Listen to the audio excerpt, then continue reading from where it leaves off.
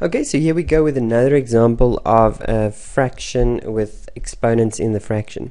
Okay, so in this example we can see, and I wrote down some of the steps before.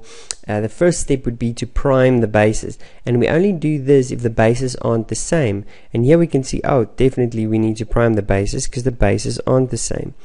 2, 7 and 5 are already prime, but 35 can be written as 5 times 7. Okay, so this can be 5 times 7 to the power of 2998 times 2 to the power of 2999 divided by 2998, 2 to the power of 2998, I mean 2998 times 7 to the power of 2999 times 5 to the power of 3002.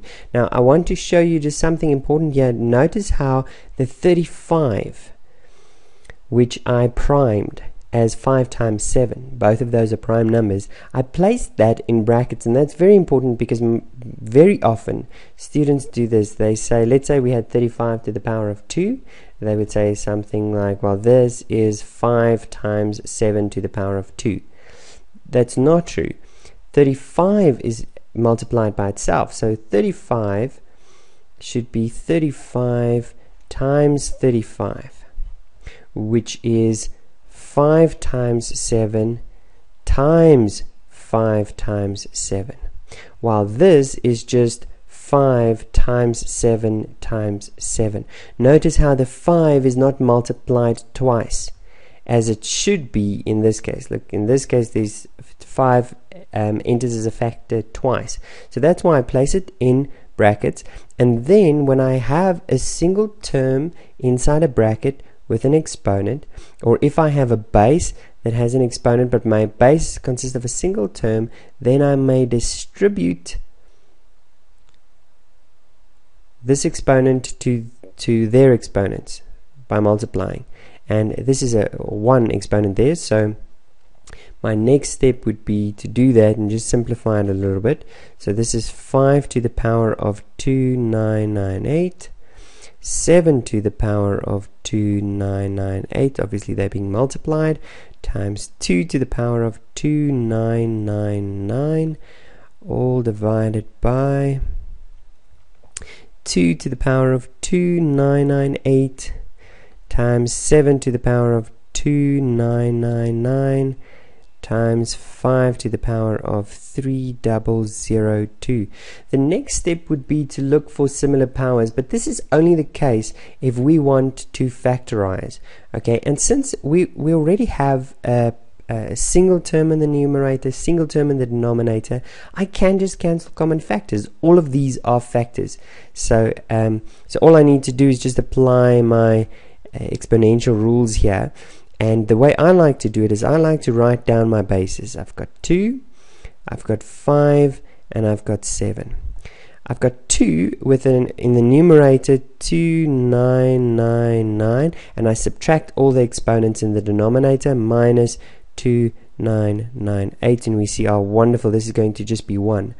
5 is 2 to the power of 5 to the power of 2998 minus what is in the denominator 3002.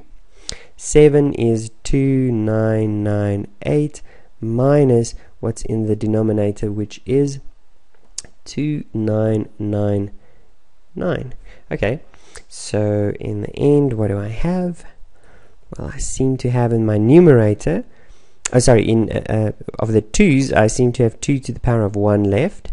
Here I've got 5 to the power of 2998 minus this is to the power of negative 4, and this 7 is to the power of negative 1. Okay, 5 to the power of negative 4, so this gives me 2 divided by 5 to the power of negative 4. I know 5 to the power of 3 is 620. No, it's 125. So 5 to the power of 4 is equal to 625, and then 7 to the power of 1, this is 5 to the power of 4 times 7 to the power of 1, so it's just 7. So let's just multiply this with 7, so 7 times 5 is 35, 7 times 2 is 14, plus 3 is 17, 7 times 6 is 42, plus 1 is 43. Okay, so there we go. That is my final answer. 2 divided by 4375. Is it possible that this can simplify any further? Well, it shouldn't be, because you had prime factorized it in the just the previous step. So this is already prime basis. So anything that could have cancelled would have cancelled. So this should be your simplest fraction that you can get. Hope that made sense and that you enjoyed it. See you in the next video. I think I'll do about 2 more examples of these.